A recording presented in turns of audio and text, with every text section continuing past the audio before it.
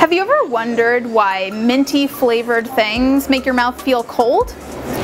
Well, while you might think it's related to taste, there's actually a completely different system. The trigeminal nerve, which is one of your cranial nerves that innervates many parts of your body, including many parts of your oral cavity, like your tongue, is responsible for the sensations like pain, touch, and temperature. When you have a compound like menthol in mint, which is in things like peppermint oil that's naturally occurring, but you could also see it on the ingredients label of something like mouthwash, that activates the trigeminal nerve in your tongue through a specific receptor called TRPM8, which basically transmits the signal to your brain.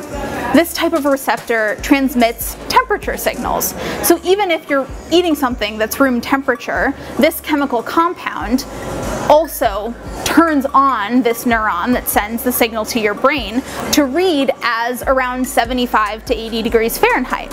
So when your oral cavity is around 98.6 degrees Fahrenheit and you eat something that even as it's at room temperature tells your brain that it's 15 degrees cooler, then that makes your mouth feel cold. And that's why when you're eating something like a Mentos, you feel cold.